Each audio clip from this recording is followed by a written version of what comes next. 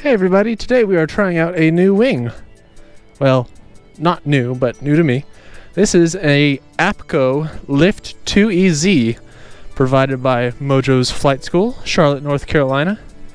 This is an interesting glider because it's basically two wings in one.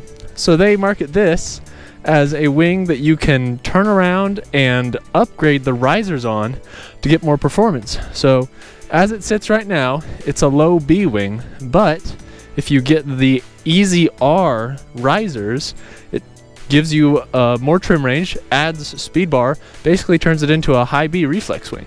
So that's pretty unique as far as wings go. You don't usually get switchable risers with the same canopy. As it sits in its Lift 2EZ form, Apco has done their absolute best to make it super simple. So we've got very basic risers here. Not a whole lot going on. We do have a trimmer. I guess technically it works, but look at this trim range. That's it. It's like 2 inches, maybe. So really kind of practice trims. You notice no speed bar on the front. The trimmers really don't move very far.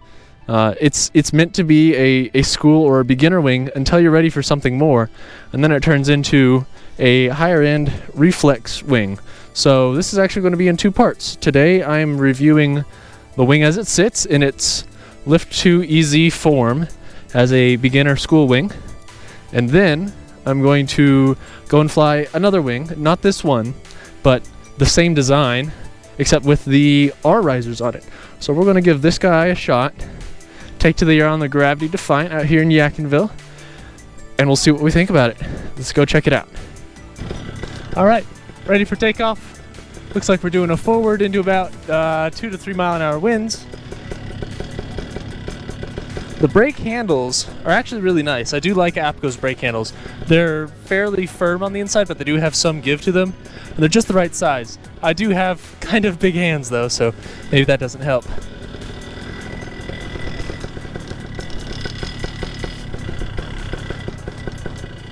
It looks like we're getting a bit of a crosswind. That'll be okay.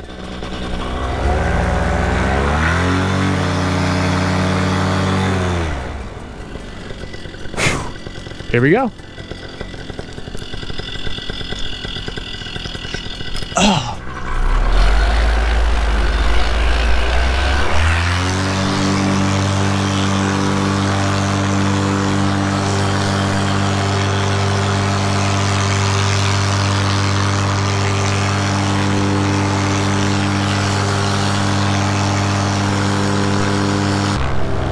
All right, so as you can see, the takeoff's a little labored, I'm not gonna lie to you.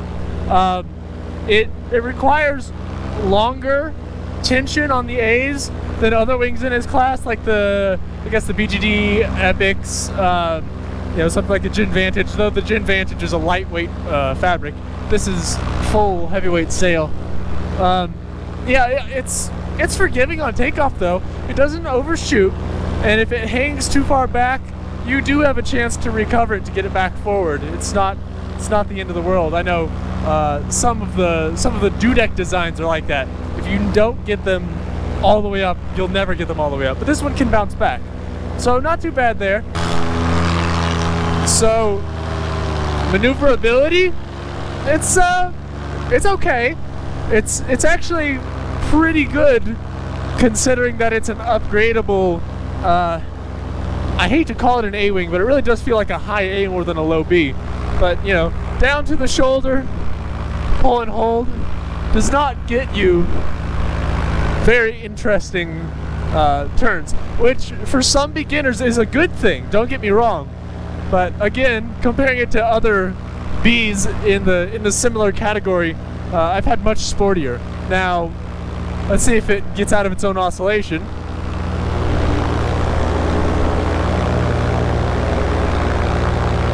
Yeah, not too bad.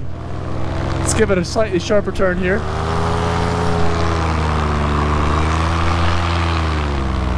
Go into an oscillation, hands up. 1. It's already dampening. 2.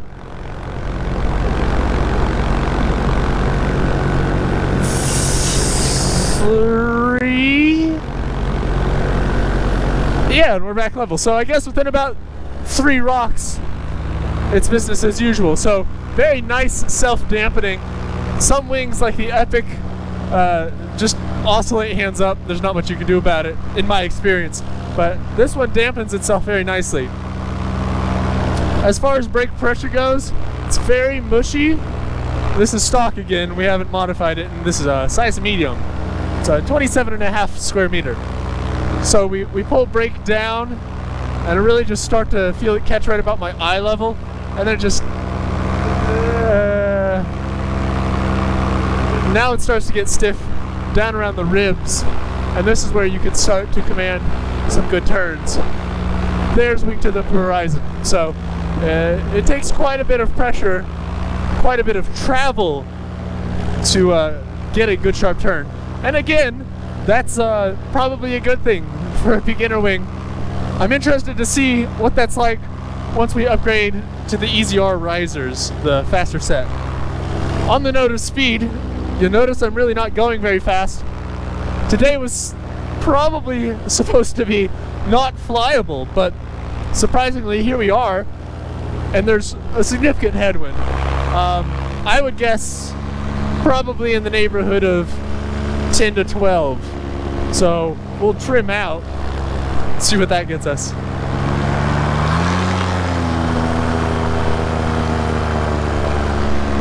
Yeah, no noticeable change. And if you look at the risers, the mullions have moved maybe half an inch. So I probably picked up a mile an hour, but judging by my ground speed, it's really not noticeable. Let's see if the maneuverability changed at all.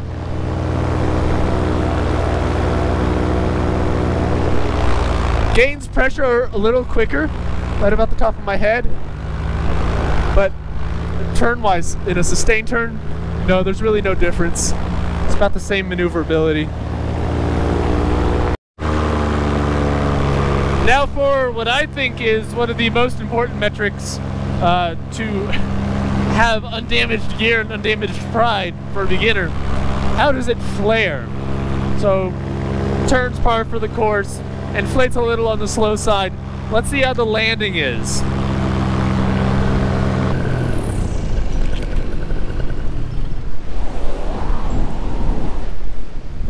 Diving back down, pull our trims in here. That is no effort. So I would say that confirms that the trims don't really do anything.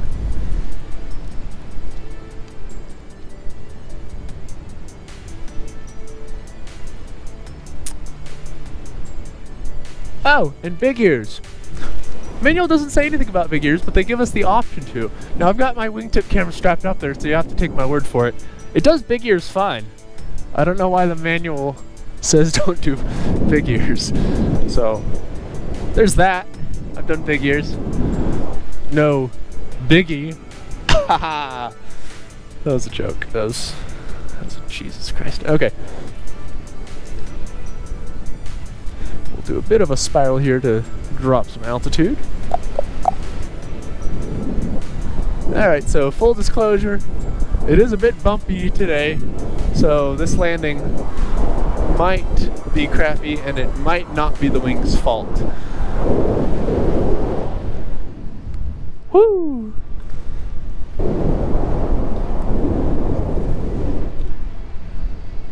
Alright, all eyes on the flare now.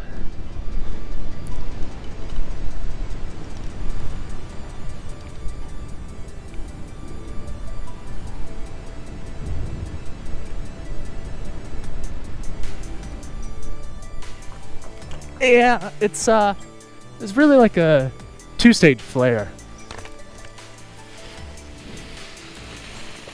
Not the worst, not the worst, but really does feel a little more like an A-wing than a B-wing on the flare.